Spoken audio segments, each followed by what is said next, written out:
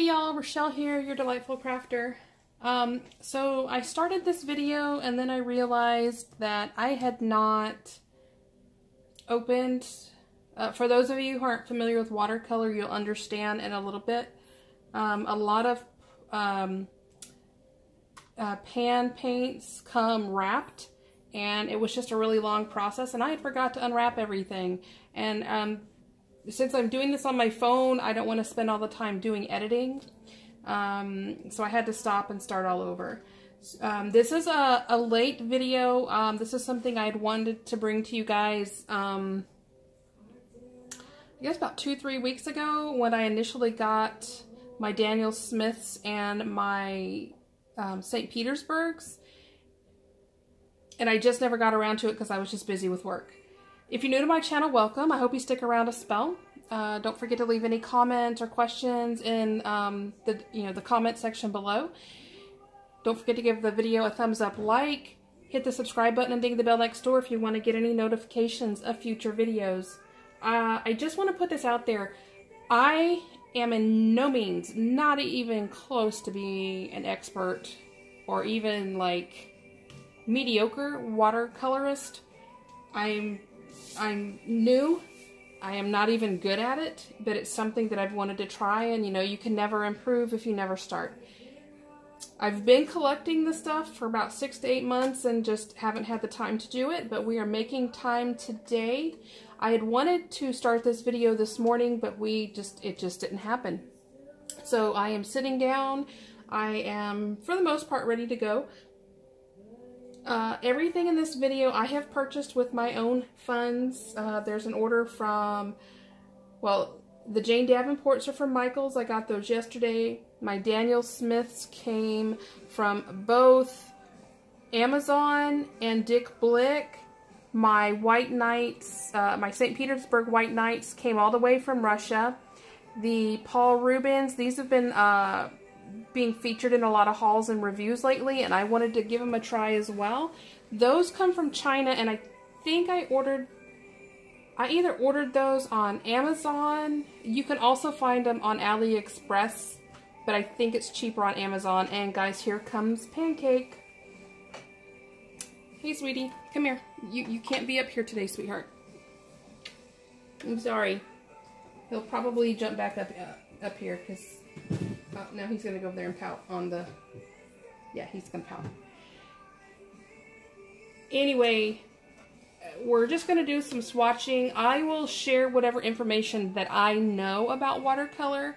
And I will also link in the description a bunch of YouTube channels that I follow with people who are very knowledgeable in watercolor if you want to learn more. Because I know only enough to be dangerous, and that's about it. So if there's people out there that know more than I do and I make a mistake, please correct me in the comments below. So keep your fingers crossed, guys, because I have no idea how this video is going to turn out. I should technically go get a marker and, you know, make lines on here to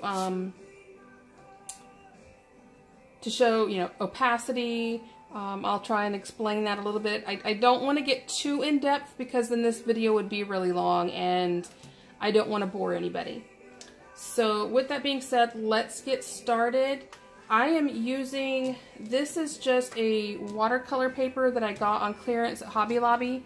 It's the Pro Art watercolor. It's a 140 pound, 300 GSM. This is a cold press, so it is rough. For those who don't know what I'm talking about, watercolor paper comes in many different forms. You have hot press, cold press, there's more. If anyone else knows, please, again, add it in the description. A cold press is going to have more of a rough texture. A hot press is going to be much smoother, and that really affects how the paper moves on your, how the watercolor moves on your paper. So I'm just putting that out there. Also, with these Jane Davenports, I noticed they are not really labeled like traditional watercolors, and I didn't see any pigment information. I will attempt to hunt those down later, maybe. Not quite sure yet.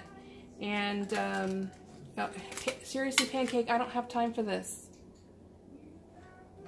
Hold on, guys. Come here. You can't be up here. Get in my lap. You can stay in my lap. Stay there. Okay. So we're going to start with these these Jane Davenports. I picked these up yesterday at Michael's. They were 50% off, and then I had another 20% off from Joann's.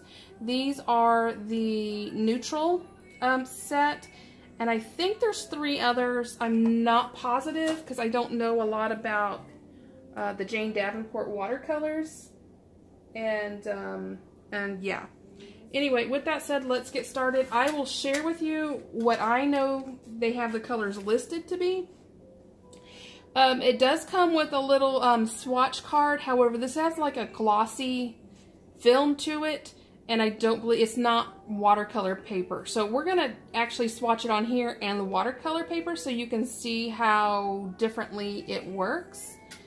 So we're going to bring these down here. Now, these are an extruded paint, and an extruded paint has more like binders and fillers, and it affects how the watercolors work. The Paul Rubens are a poured paint, and I'll kind of try to share the difference in the two when I get to those. The same with, well, no, I have the White Knights in the full pans, but I'm not dragging those out. And then the Daniel Smith are tube paints that I have put in my little watercolor palette there. And yeah, so let's get started here with these Jane Davenports. Get my stuff ready here. A lot of pan paints come wrapped up like little candies, and so I took the little candy wrappers off, and so I can use them later in a swatch book that I'm going to be making. This is my silver brush Black Velvet number 6 round. We're going to get it wet. And I think what we're going to do is we're going to start, I don't want to contaminate.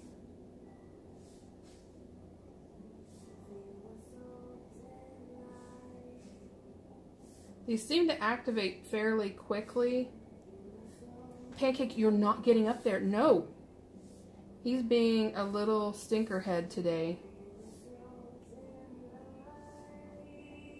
I don't know if you can see the dab, but it's, you know, some of these activate super quick.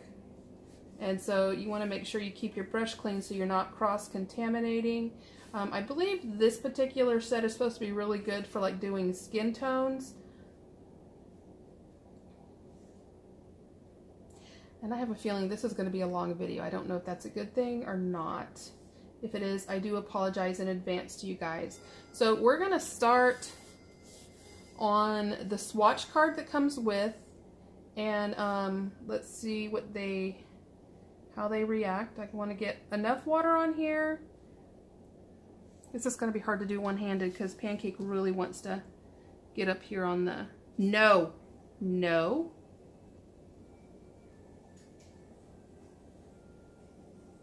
I want to try and get a mass tone.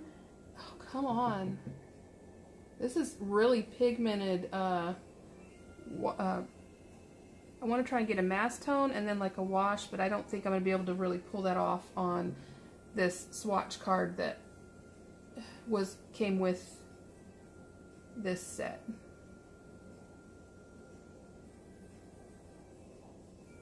Yeah, this is not going to be fun with him in my lap. I'm just putting that out there.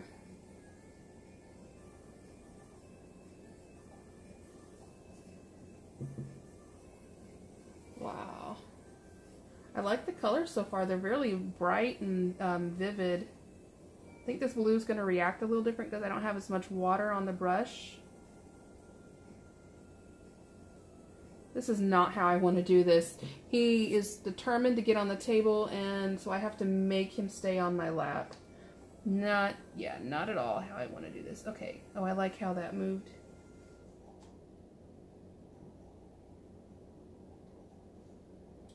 So, when I get to the Paul Rubens, I'll show you what I was talking about as far as pigments go. A lot of quality paints will share the pigments so that you can tell if you have too many pigments and then you try to mix two different colors that have multiple pigments in it, they'll usually create like a muddy, not a very pretty color. And then yeah, sorry guys, I'm loving that blue. So this is mango, apple, blueberry, dove, unicorn. The next one is raven, so I'm going to assume that's going to be a black.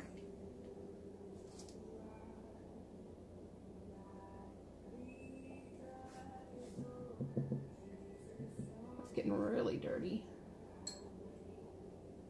Let's see if I can...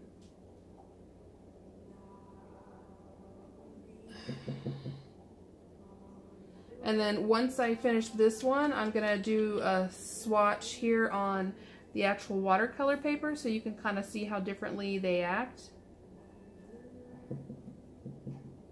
This is Vitamin C, Sand, Buff, Spice, Kiss Kiss, and Cocoa.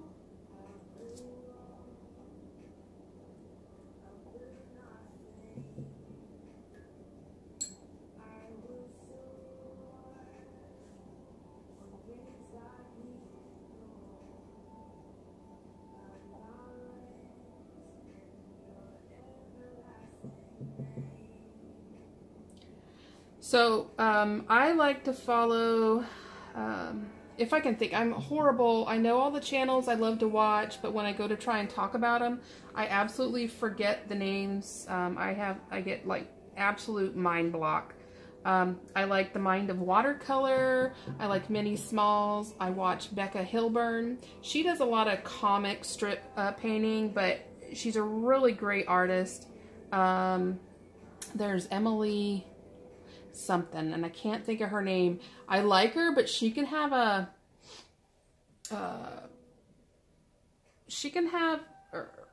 her conversations.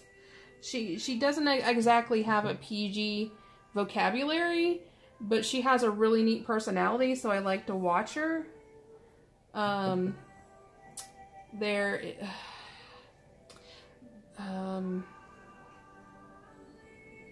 I should have opened up my YouTube so that I could hunt down some of the channels. Oh, The Frugal Crafter, I like her. And like I said, right now I can't think of a lot of the ones. I watch so many channels, it's not even funny. But I will definitely link in the description to a lot of the channels I follow because they're very knowledgeable. A lot of them are professional watercolorists, so they can really, you know, teach you a lot that I cannot. Oh, Dr. Otto Cano. She's great. Pancake, I can't do, no, get down. Okay, so that is on the swatch card that came. Now we're gonna actually go on actual watercolor paper. Okay, so this is the mango. I want to do a mass tone, and then I want to do, try to do a wash. Let's see. Go like that, and see if I can get it to move. There we go. It looks completely different on watercolor paper. This is the apple.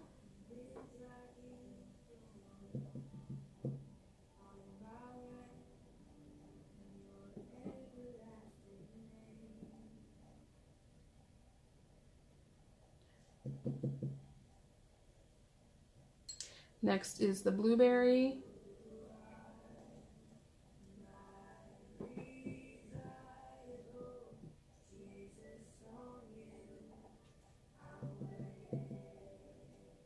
I have a feeling I'm going to have to do these videos, each one of these in a different video, because otherwise we're going to be here all night long, and I just don't want to do that to y'all.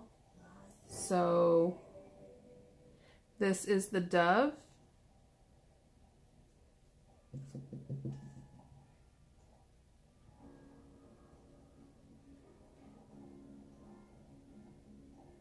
Oh, so that doesn't really move very well.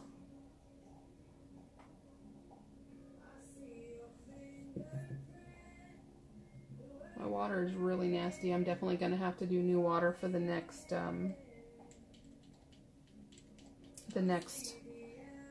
set that I do. And you really can't see the dove. It's white. They say white is really just a freebie that costs the companies no money. And you'll rarely see any watercolorist that actually uses white in their painting. They'll usually do like a gouache or something like that to, or just use the water to get different tones and values of the same color. That was the Raven. This is the Vitamin C. I'm trying to be fast because I want to, so you can see how it kind of travels. I think it's not called traveling, it's called, shoot. Like I said, guys, I don't know. Pancake, I can't play this game with you, sir.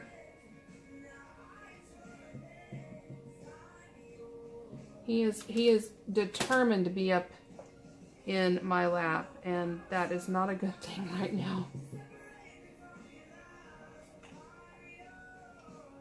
That one is sand. This next one is buff. I don't know if you can hear my background music. I try to keep it low because I don't want YouTube to like tag me for like copyright. But I love Lauren Daigle, and so she's playing in the background. Oh shoot, I didn't do a, darn me. Here, let's do this. There we go.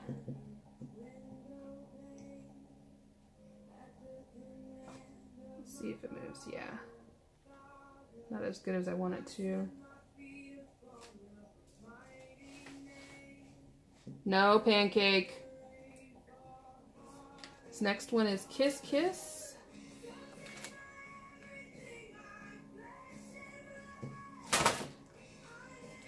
He's going to get into everything. He's going to make this really difficult.